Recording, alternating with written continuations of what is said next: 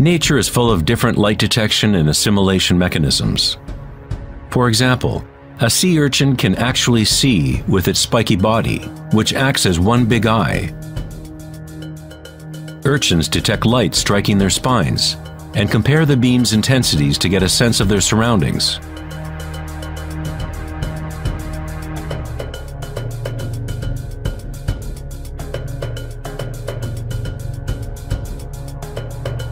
Green iguanas and other reptiles have a parietal eye or pineal gland on top of their heads, which they use to detect predators from above.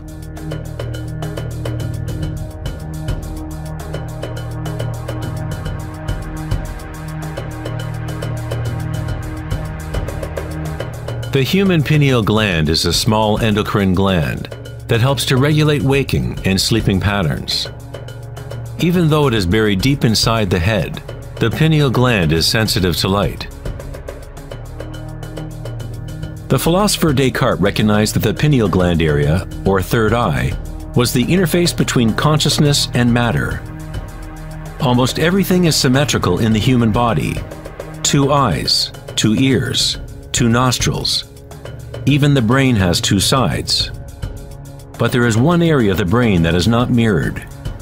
This is the pineal gland area and the energetic center that surrounds it. On a physical level, unique molecules are formed naturally by the pineal gland, such as DMT. DMT also forms naturally at the moment of birth and moment of death, literally acting as a unique bridge between the world of the living and the dead. DMT is produced naturally during states of deep meditation and samadhi, or through entheogenic means. For example, ayahuasca is used in the shamanic traditions of South America to remove the veil between the inner and outer worlds. The word pineal itself has the same root as pine cone, because the pineal gland exhibits a similar spiral phyllotaxis pattern. This pattern, also known as the flower of life pattern, is common in ancient artwork depicting enlightened or awakened beings. When the pinecone image is seen in sacred artwork, it represents the awakened third eye, single-pointed consciousness, directing the flow of evolutionary energy. The pinecone represents the flowering of the higher chakras, which are activated as Sushumna rises to the Ajna chakra and beyond. In Greek mythology, the worshippers of Dionysus carried a thyrsus, or giant staff, wrapped with spiraling vines topped with a pine cone, again representing Dionysian energy, or Kundalini Shakti, as it travels up the spine to the pineal body at the 6th chakra.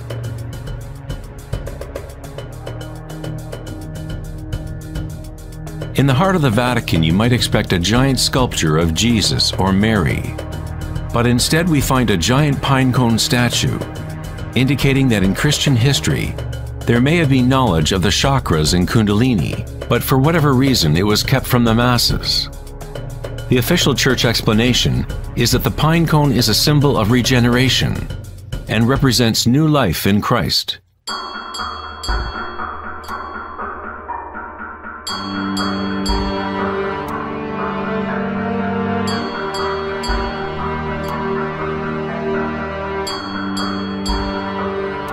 The 13th century philosopher and mystic Meister Eckhart said, "The eye with which I see God and the eye with which God sees me is one and the same." In the King James Bible, Jesus said, "The light of the body is the eye. If therefore thine eye be single, thy whole body shall be full of light."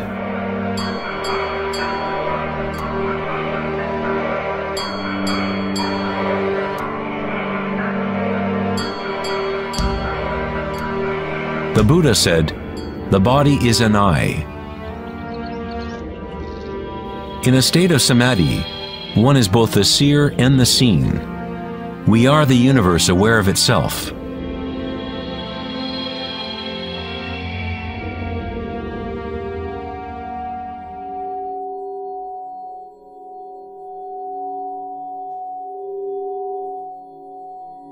When Kundalini is activated, it stimulates the sixth chakra and pineal center, and this area starts to regain some of its evolutionary functions.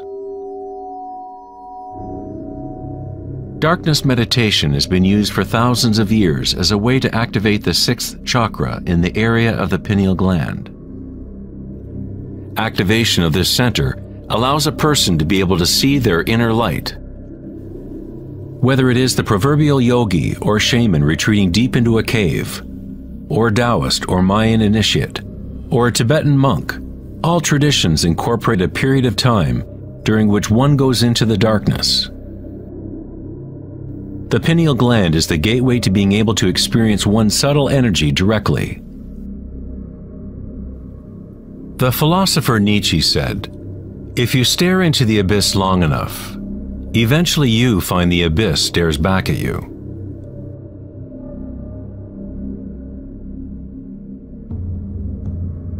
Dolmens, or ancient portal tombs, are among the oldest remaining structures on Earth. Most date to the Neolithic period of 3000 to 4000 BC, and some in Western Europe are 7000 years old. The dolmen was used to enter into perpetual meditation, as a way for a human to bridge the inner and outer worlds.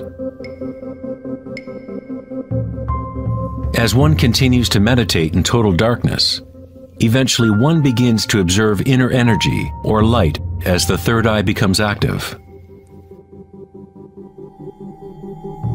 The circadian rhythms, which are governed by the sun and moon channels, no longer control the functions of the body, and a new rhythm is established.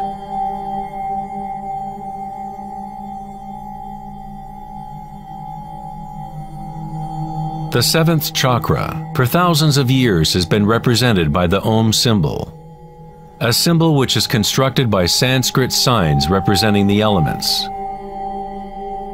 When Kundalini rises beyond the sixth chakra, it begins to create an energy halo. Halos appear consistently in the religious paintings of different traditions, in all different parts of the world.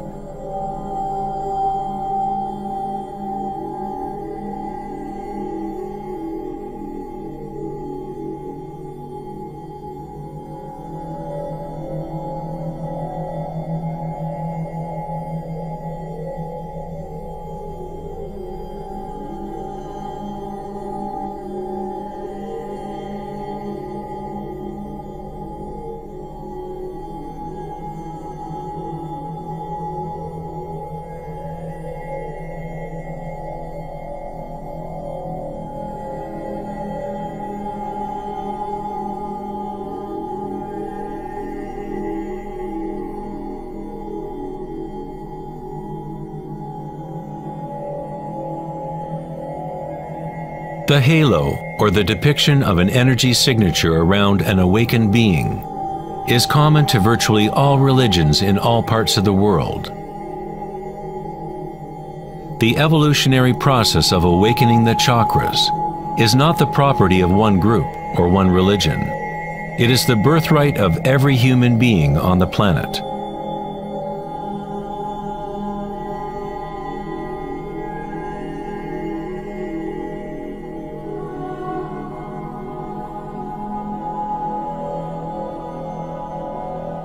The crown chakra is the connection to the divine, that which is beyond duality, beyond name and form.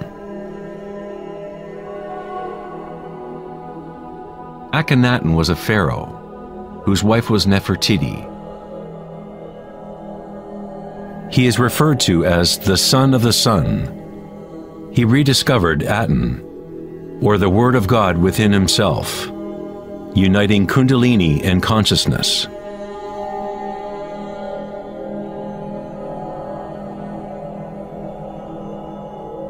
In Egyptian iconography, once again the awakened consciousness is represented by the solar disk, seen above the heads of gods or awakened beings.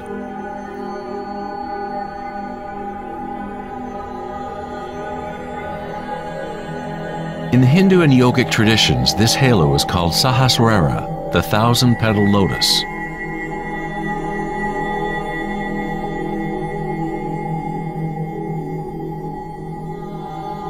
The Buddha is associated with the symbol of the lotus. The phyllotaxis pattern is the same pattern as can be found in a blooming lotus. It is the flower of life pattern, the seed of life.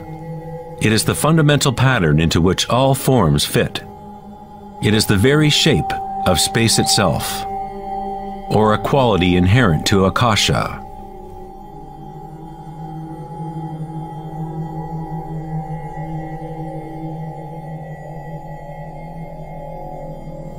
At one time in history, the flower of life symbol was prevalent all over Earth. The flower of life is found guarded by lions at the entrance of the most holy places in China and other parts of Asia.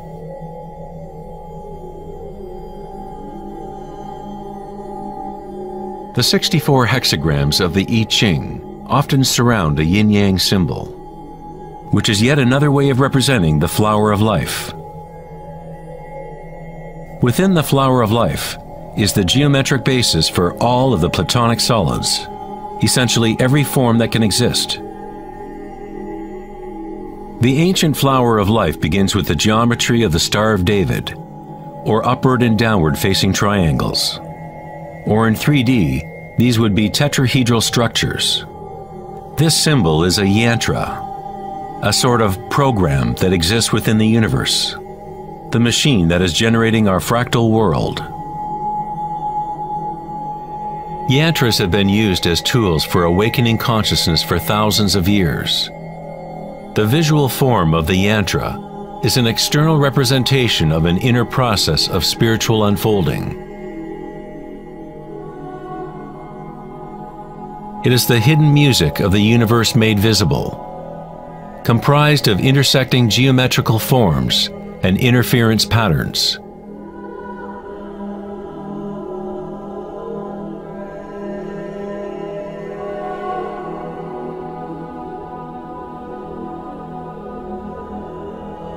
Each chakra is a lotus, a yantra, a psychophysiological center through which the world can be experienced.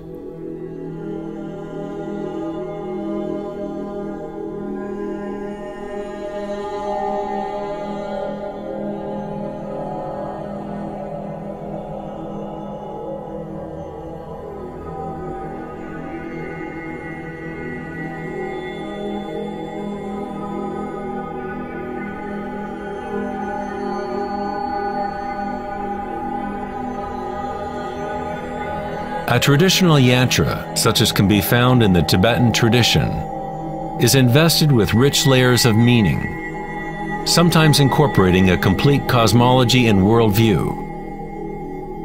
The yantra is a constantly evolving pattern which works through the power of repetition or iteration of a cycle. The power of the yantra is all but lost in today's world because we seek meaning only in the external form, and we do not connect it to our inner energies through intention.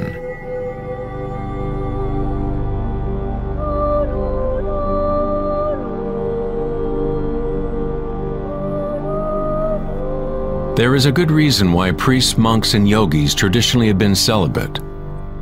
Today, all but a tiny few know why they are practicing celibacy, because the true purpose has become lost. Quite simply, if your energy is going into producing more sperm or eggs, as the case may be, then there is not as much to fuel the rising of Kundalini, which activates the higher chakras. Kundalini is life energy, which is also sexual energy.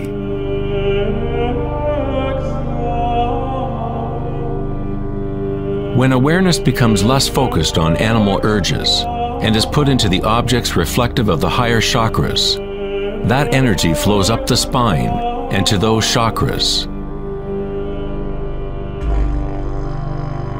Many of the tantric practices teach how to master sexual energy so that it can be used for higher spiritual evolution.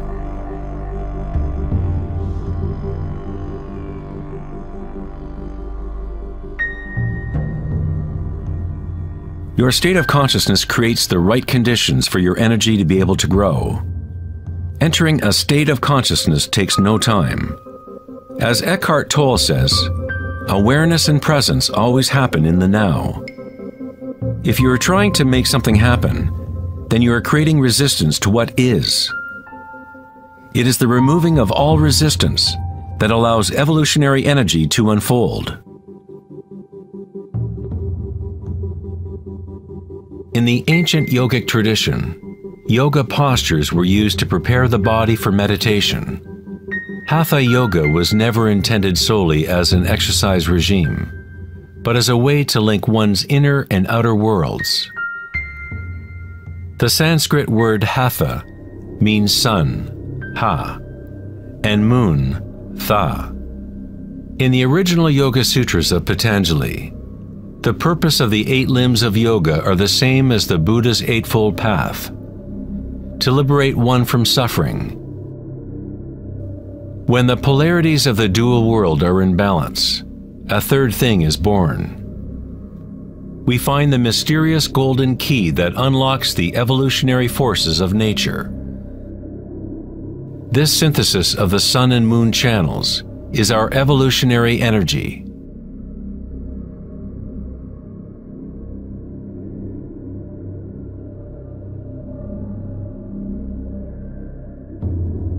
Because humans are now identified almost exclusively with their thoughts and the outer world, it is a rare individual that achieves a balance of the inner and outer forces, which allow Kundalini to awaken naturally. For those identified only with the illusion, Kundalini will always remain a metaphor, an idea, rather than a direct experience of one's energy and consciousness.